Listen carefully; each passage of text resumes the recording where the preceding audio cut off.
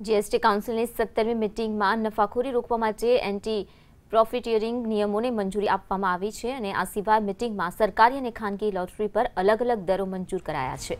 State run lottery પર GST અંતર્ગત 18% tax અને ગવર્મેન્ટ ઓથોરાઇઝ્ડ પ્રાઇવેટ લોટરી પર 28% ટેક્સ રેટ છે તે નક્કી થયો છે.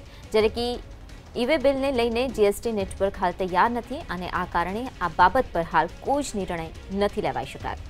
GST કાઉન્સિલની આગામી મીટિંગ 30 જૂનના રોજ રાખવામાં આવી છે. GSTની તૈયારીને લઈને સમય માંગનારને GST કાઉન્સિલે દર મહિને રિટર્ન ફાઇલ કરવા માટે શરૂઆતના 2 મહિનાની છૂટ આપી છે.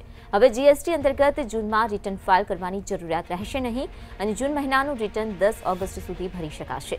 સપ્ટેમ્બરથી દર મહિને રિટર્ન ફાઇલ કરવાની અનિવાર્યતા લાગુ કરવામાં આવશે.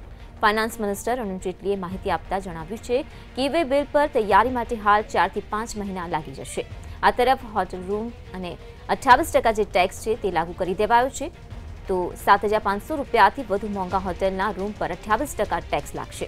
જ્યારે 2500 થી 7500 રૂપિયા સુધીના રેન્જમાં આવનાર હોટલમાં તે રૂમ પર 18% જેટલો ટેક્સ રાખવામાં આવશે. આપણે જણાવી દઈએ GSTની મહત્વપૂર્ણ બેઠક મળી હતી. આ બેઠકની અંદર અનેક મહત્વપૂર્ણ ચર્ચાઓ થઈ અને આ ચર્ચાઓ બાદ કેટલાક ટેક્સીસ જે છે તેને બાયફર્ગેટ કરવામાં આવ્યા છે.